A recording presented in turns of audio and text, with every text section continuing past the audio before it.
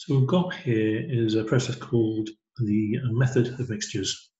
So it's a way of working out what temperature something becomes if you put like a hot object into a cool liquid, or if you put a cool liquid, you have cool liquid, and then you put in something colder in it.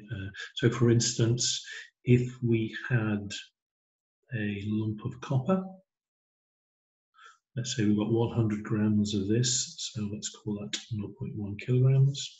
So this is our lump of copper. Let's say we've raised this copper up to a temperature of 80 degrees C. And we're going to put this copper into some water.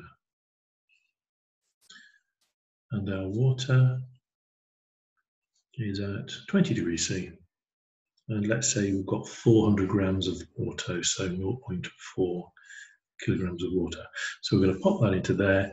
What temperature will the two settle at? So obviously the copper is going to cool down, the water is going to warm up, but what temperature do they finally finish at? Okay, and we're going to make some assumptions here. We're not going to worry about the glass that the beaker is made of, and we're not going to worry about the room temperature and energy transfer from the water out of its own body. All we're interested in is in that beaker of water.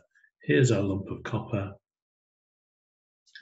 The copper is going to lose energy to the water, and in our little closed system, whatever energy the copper loses, the water is going to acquire the same amount of energy.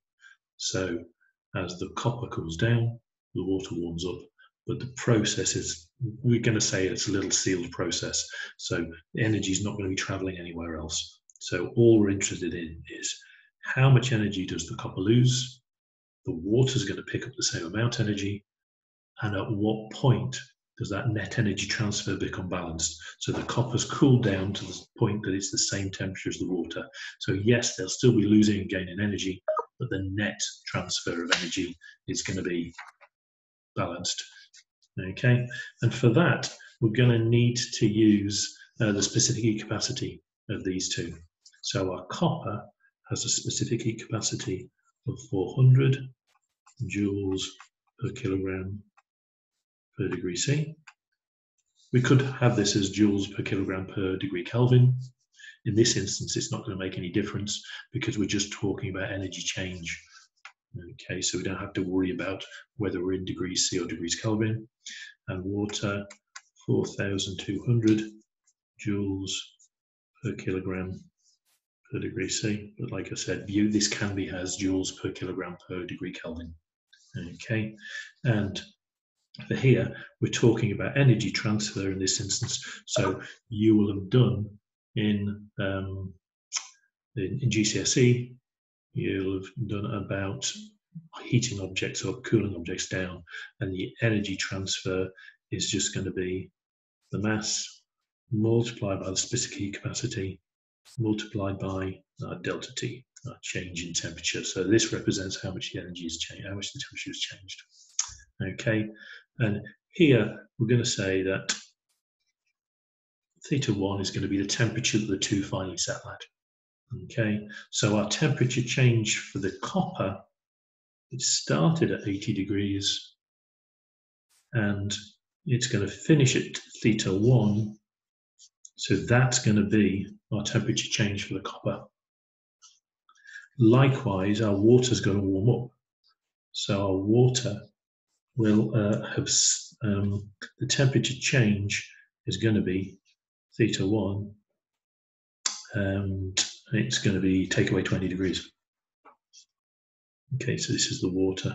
So for instance, if θ1, for example, if it ends up at 30 degrees, then our copper will have dropped by 80, take away 30, it will have dropped 50 degrees. Likewise, if this is 30, the water will have raised temperature by 10 degrees. So it will be 30, take away 20. So these represent our temperature change. So now we just have to use this equation, and we say the energy that the copper loses, so that's the mass, 0.1, multiplied by the specific heat capacity, that's 400, multiplied by the temperature change, 80 take away θ1, is going to be equal to the energy that the water gains.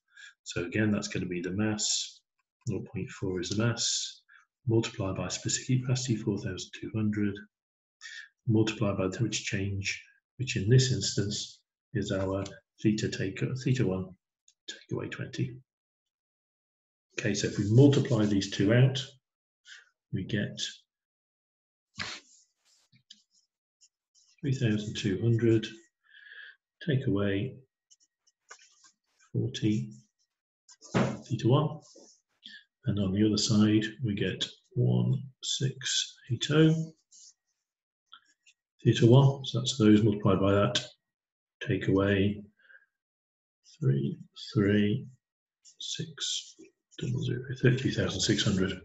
Okay, so if we want to simplify it, theta 1, we want to simplify that, so we want to add 33,600 to this side, effectively transferring that over there. We want to add 40 theta 1 to both sides, that's effectively transferring that over there. So we get 33,600 plus 3,200 is going to be 1680 theta 1 plus 40 theta 1. So that's going to give us these two added together.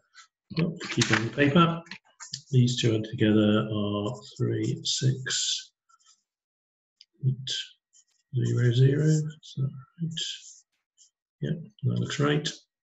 Equals 1720 theta 1. So we divide 36,800 by 1,720, and we get theta 1 equals 21.4 degrees C. That's the temperature they end up at. And that's an example of the method of mixtures.